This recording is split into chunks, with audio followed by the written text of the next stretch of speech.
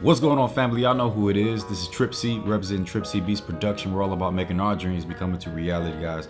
Welcome back to the channel. Welcome back to another video. Hopefully you guys are doing great wherever it is that y'all are watching all across the world. I'm doing great because I know that y'all asked, so thanks for asking. And Happy New Year. It's a big year for bigger and better things than we did last year, right? So just make that aware for yourself, man, and just let's strive to be the best that we can be, all right? But in today's video, we'll be talking about how we can use Logic Pro's stock plugins to be able to master our tracks in about 7 minutes. Sounds quick enough? Let me run y'all through that stuff. I'm gonna take y'all to my window so that y'all can see these top 4 plugins that we're gonna be using. It's only 4, right? So we're talking about the single band EQ. We're talking about the compressor. We're talking about the multi-pressor. We're gonna talk about the adaptive limiter. Those are only 4 things that you need. I'm gonna show y'all the presets on how I go about using them. Trip C certified to be able to put all of your stuff on streaming websites like Spotify, SoundCloud, iTunes, whatever streaming softwares that are out there. All right. So if y'all are brand new to the channel, I'm gonna say it again. Welcome. My name is Trip C. We're all about making our dreams become into reality. Don't forget to hit that subscribe button. Hit the bell notification off to the right so that you can be notified every single time that I come out with brand new content for you guys. But without further ado, let me take y'all to the screen. All right, guys, so welcome back to the screen. I'm gonna show you a hook of a track that I created. Did all the mixing aspect of it, but big disclaimer, right? So when we go about doing our mixing process, we gotta make sure that we have a good mix before we can be able to do this mastering, right? And if you haven't or you don't know how to do that, I got you. I got a link above or one of these little cards up here, right? Go check that out. And you can watch one of my mixing videos that I did a while back, which is pretty much very thorough, very straight to the point. I'm telling y'all what it is that y'all can do. Y'all can implement it if y'all want to, but go check that video out, all right? But like I was saying before, you need to have a good mix before you can actually master, right? And it's crucial because if you have a bad mix, when you start to master, it's gonna expose your music, right? That's just how it is. It's gonna expose it. It's gonna push out those frequencies that you thought that were good. And it's like also a learning curve too as well, because once you go through that process, then you can go back, restart over again, and go through the whole steps again until you can get that right, according to whatever sound that you have, right? So whenever you're doing your mix, make sure that your mix falls within the range of -6 to -3. And when it falls into that range, then you're giving yourself the amount of headroom that you can be able to use whenever you want to do your mastering, right? So what is mastering? Mastering is pretty much, in a nutshell, amplifying all of the sounds that you've created within inside of your mix and boosting and amplifying it to, studio quality, recording quality, so that it doesn't sound so weak whenever you try to present this to artists or present this to other producers or whatever. It just gives it the full spectrum and it just makes everything complete, right? It gives you the finishing product. So it's just basically amplifying the levels, and I'm gonna show you that here in this video, right? But let's get to it. The reason why I got this hook highlighted is because you want to work with the loudest portion of the loudest section of your song. If you work with one of the quietest sections and you try to amplify your sounds, the quietest sections, you got to do a lot of work to get that you want your sound to be, or the correct formula of where you want your volume to be. Okay. And then once it gets to the hook, it's gonna be super loud, super distorted. It's gonna sound like crap, and that's a bad mix, a bad mastering, a bad everything, right? Not saying that the music is not good, but just the process of mixing and mastering is bad in general, right? So I'm gonna try to help y'all guys out with that. So, like I said, we got the hook highlighted. So the first plugin that we're gonna use, first off, all right, check this out.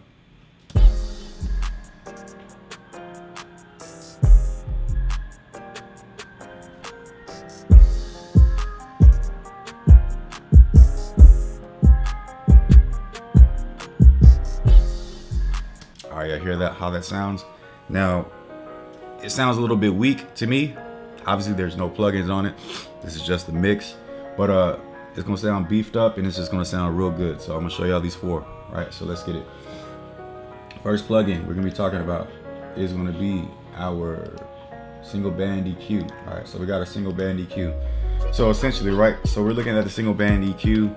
It may be confusing, maybe not, but let me just break it down to you so that you know what it is that you're looking at, right? So you have your low cut, your low shelf, parametric, high shelf, and high cut, right? It's basically pretty much all the spectrums of your EQ channel, right? So take a look. As you see on the screen, this whole spectrum right here is exactly this, but what this one does is it controls the single band. Self-explanatory, right? So we're gonna be working with the low cut. So check out how it sounds.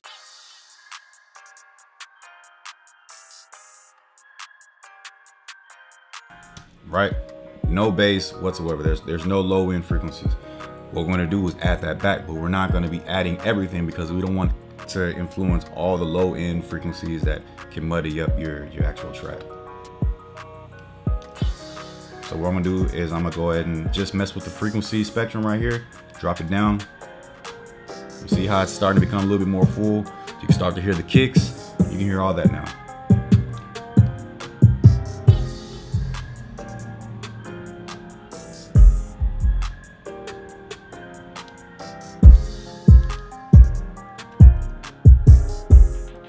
All right, so roughly I put mine around 25 to 30 given range, and that's that for this plugin.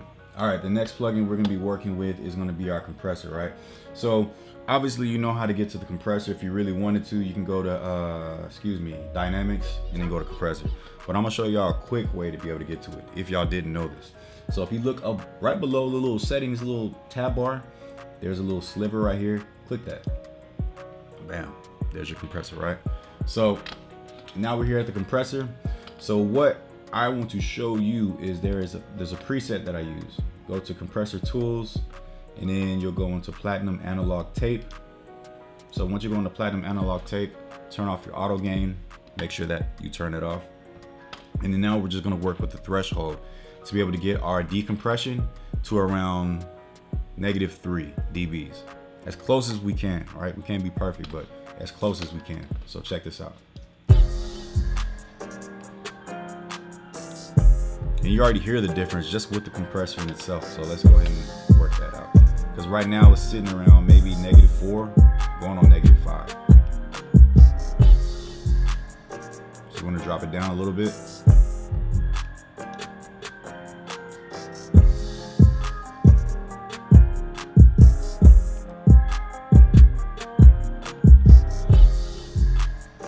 So it's roughly hitting around that -3 spot, and that is that for the compressor, right? So let's go ahead and continue on.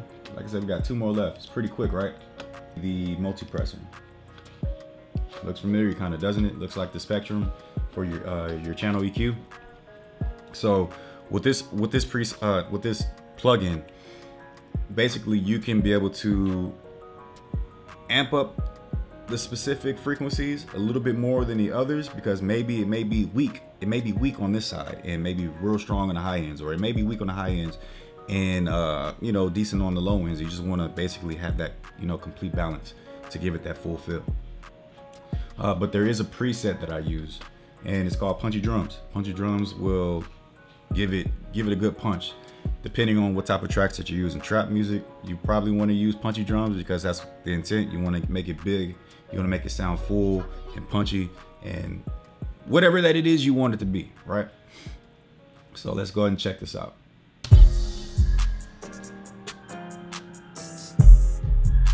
It sounds good right here. It is, right? So, but I just want to show y'all too as well that this is where you can do all of your controlling, right? And if you ever want to try to figure out a specific range, just solo out that spectrum. So that's what it would sound like, right?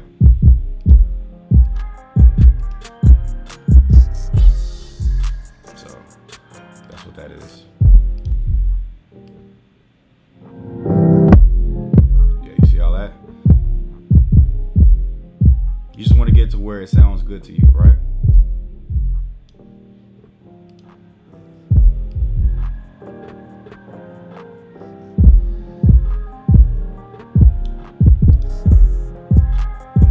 And that's pretty much self-explanatory, right? So you're just gauging the levels, making sure Everything sounds good. It sounds complete. Make sure you have headphones on too as well, or just have a good just make sure you have good headphones, studio monitors, whatever it is that you got, you make it work.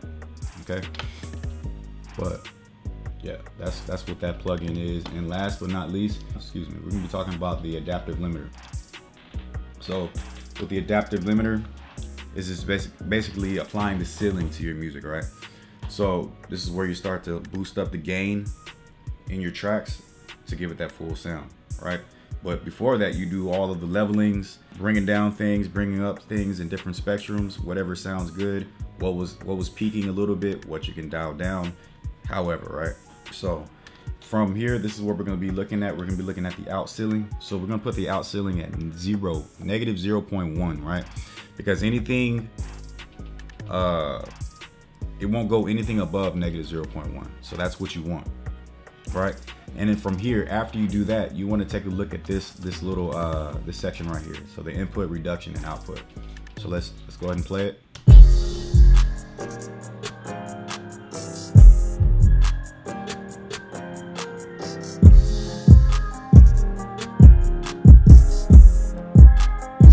So as you see, the output is, it's the limiter is at 0.1. It ain't going past that at all.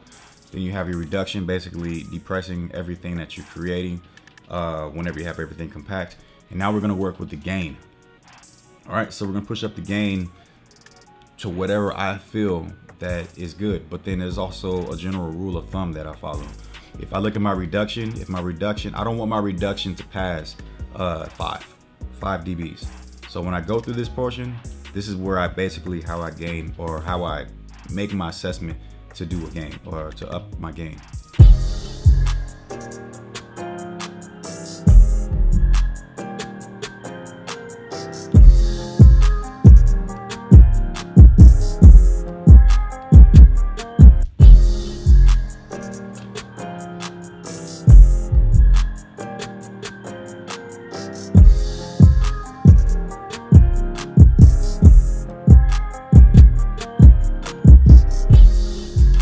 So y'all see that, right?